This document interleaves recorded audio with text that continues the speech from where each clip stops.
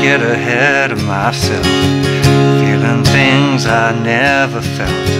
It's kinda hard for me to explain personality and everything. Brings me to my knees, oh, she shines me up like gold on my own. I wanna take it slow, but it's so hard. I love to see her face in daylight. It's more than just our bodies at night. She's really tempting me, oh. Do you think I'm being foolish if I don't rush in? I'm scared to death that she might be it, that the love is real, that the shoe might fit. She might just be my everything and beyond, beyond space and time and the afterlife. Will she have my kids? Will she be my wife? She might just be my everything and beyond. Hey, how you doing? Justin here. Today we are checking out Beyond by Leon Bridges. Man, that guy can write a song, and what an amazing voice as well.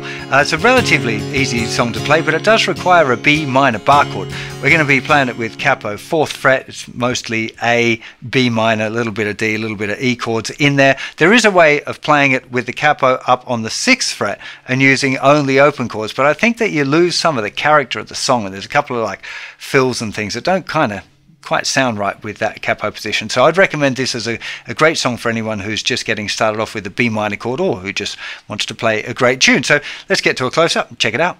Okay, let's start off with a quick look at that little intro lick, just because it's relatively easy and quite tasty. It's this. It's just a kind of an A major pentatonic-y kind of lick. We start with the first finger barring the thinnest 2 strings at the 9th fret. That's 5 frets above the capo. We play those 2 strings and then hammer the 3rd finger down the 11th fret of the 2nd string.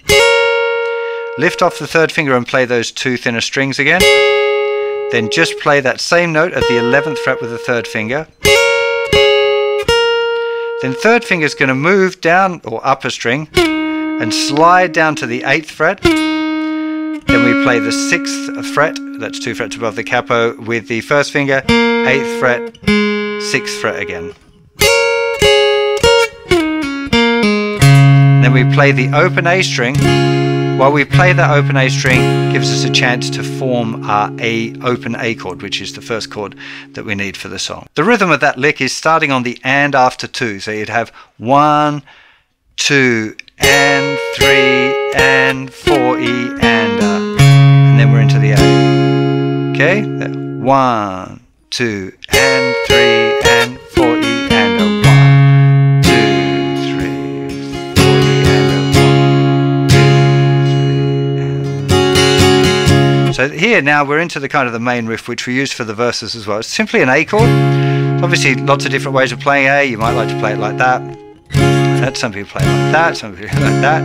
I would recommend this fingering for an A chord most of the time, but if you want to choose a different one, it doesn't make that much difference. But we do need our sus4, and I would recommend keeping that thinner string open. It's one of those things that gives it a bit of character. It's that clash.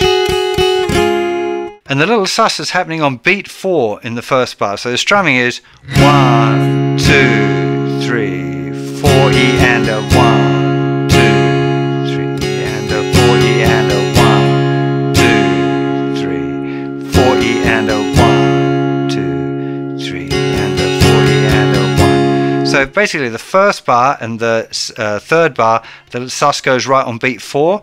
On the 2nd and 4th bars it goes down a little bit earlier, but it's not super consistent. So we are 1, 2, 3, 4 E and a 1. 4 E and a 1, 2, 3, 4 E and a 1, 2, 3. Verse, and ahead of myself, feeling things I never felt. Staying on the A chord for 4 bars. Personality and everything. B minor. 2 bars. Then it repeats that whole section again. A, 2, 3, 4, and a 1, 2, 3. A, staying on the A. 2, 3. To B minor. 2, 3, 4, 1, 2, 3, and then to the E. 2, 3, 4, 1, 2, 3, 4 to D Russian. And then we're in the chorus now. Let it go through that verse again there. So it's 4 bars of A, 2 bars of B minor. All of that's repeated. Another 4 bars of A, 2 bars of B minor. There's 2 bars of E. Now usually if I'm playing it, I play 1, 2, 3. There's this little lick that you can hear on the record. It's really lovely. So just from the E, just lift out the fingers. First, I'm playing the first finger there, 1 fret above the capo. Second finger goes down 1 fret higher than it. And third finger goes underneath on the thinner string. So E. And then you slide all of that up 2 frets. It's another part of another way of playing an E chord using a D shape actually, but very, very common little lick. In this case, okay, and then it goes back to the D. Okay, let me give it a little sing through. So we're going. Don't want to get ahead of myself, feeling things I never felt. Don't be fussy about where you put the sauce down. As long as it's at the end of every bar, it's a pretty B minor. You get a little hammer there with the first finger, second finger, back to the A. I get gold on my. Wanna take it slow, but it's so hard. Still on the A in daylight. It's more than just our bodies. It's B minor. She's really tempting me. Oh, E, the climb lick. Do you think I'm being foolish if I D rush in? The chorus is back to the A with the sauce, and it won't be real that the shoe might fit. It's another 4 bars on the A and beyond. Then it's 2 bars of B minor, 3, 4. Will she be my wife? Back to A and then everything beyond. Then we're on to the next verse. It's the same thing. But it's just a 1 bar there. Sorry, 1 time to B minor. She's really tempting me, and then it's straight to the E. Do you think I'm being foolish if I D rush in? And then it's back to the chorus with a little sus4 in the A chord there. There's just 4 bars. The A chord there, continuing for 4 bars. B minor in the afterlife. Who's with my kids? Will she be my wife? Back to A for 2 bars there and beyond. Now at that point we get to the bridge, which is a completely different set of chords, including a kind of an interesting one, which is a G with an A bass. Now, a quick playthrough of the bridge first, and then I'll go through and explain it. So we've got I give up, I'm in love, crying. Oh me, oh my, I can't explain. She might just be my everything. Oh me, oh my, she can't explain. She might just be my everything. Oh me, oh my, I can't explain. She might just be my everything. Do you think I'm being foolish if I don't rush in? Just like the end of the pre-choruses and back in, and we're back to the chorus again. Okay, so this bridge. First chord, commonly called a G with an A bass, so it's basically thinnest 5 strings, not playing the thicker string, so you might want to mute that just with the edge of your thumb. That's 1 bar, and then to to a D with an A bass. So regular D chord, but having the A note on the bottom. So 1, 2, 3, 4. D with an A bass. 3, 4. A, G, D. 2, 3, 4. This D chord is pushed. 1, 2, and 2, 3, 4. 1, 2, 3, and 4.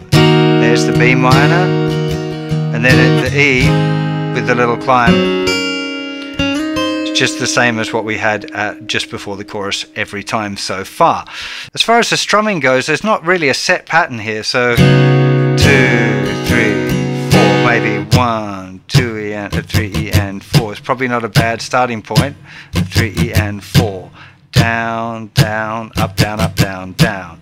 Down, down, up, down, up, down, down. 1, 2 E and 3 E and 4. So 1, 2 and 3 and 4 to the D, 2 and 3 and 4. But here 1, 2, 3 and 4 and 1, 2 and 3 E and 4. Down, down, down, down, down, down, up, down, up, down, down. That's 1, 2, 3 and 4 and 1, 2 and 3 E and 4. This push on the D, very, very kind of a key part of the pattern. 1, 2, 3 and 4 and 1, 2 and 3 E and 4. 1, 2, 3 and 4 and 1, 2 and 3 E and 4. Notice that you keep the hand moving. 3 and 4 and 1, 2 and 3 E and 4. That D is held over for the beat 1 and 2 and 3 E and 4. So 1, 2, 3 and 4 and 1, 2 and 3 E and 4. 1, 2, 3 and 4 and 1, 2 and 3 E and 4. I'd recommend that you try and keep your hand moving all the time. You will sometimes see that I stop, or it looks like I stop, but actually I am very likely to be making a small hand movement there with my hand anyway. When you're playing a tune like this, the strumming is often something that people struggle with because it isn't a set pattern like you might have for, I don't know, Wonderwall, where there's a very specific pattern that relates to the song. In something like this, you just really want to focus on keeping your hand moving consistently all the time. That gives you that freedom to be able to play less or more without it kind of getting in the way. You're not having to think as much. If the hand's moving for the beginning of the song, you know, you might just play hardly any. Just to give it a bit of space. It's a ballad, it's a love song, it's not supposed to be like real busy. But keeping the hand moving help keep you in time and keep you confident that if you're going to strum, you could do any pattern if you want. That one kind of sounded a bit weird. But you get the idea that when the hand's moving all the time, you don't even have to think about it, like I'm talking about teaching the song more than I'm thinking about actually playing it right now.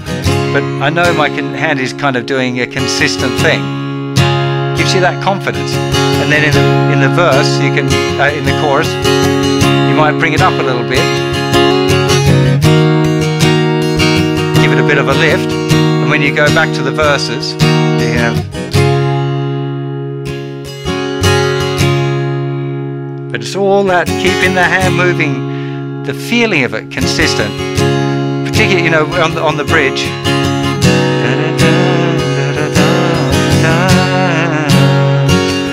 That's all free. Now we've got a kind of a set rhythm. Just because it really works as a set thing.